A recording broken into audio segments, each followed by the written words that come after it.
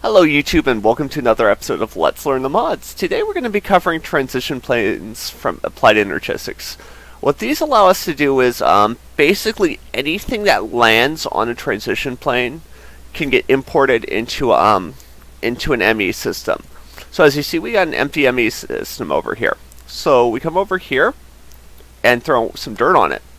What happens to it? Well, it gets taken into the ME system. Quite simple, and it can allow for some very neat builds. For example, let's say we had a chicken and we wanted like eggs from it. Well, put the chicken in here. Okay, sure chicken, I'll let you go. And over time, it will basically accumulate eggs. You can also use this for things like mob drops and whatnot. So, for example, if used in conjunction with a mob drop and a catalyzer from Liquid EXP, you can actually farm up items from the mobs that drop, and they'll also drop EXP, and then you can collect it with the collector from the EXP, Liquid EXP.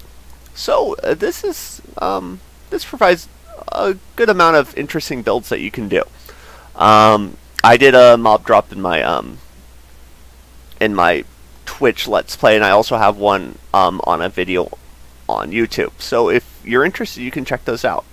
And that's basically all for the transition plane, and I think all for the Applied Energistics section. So I'll see you all later.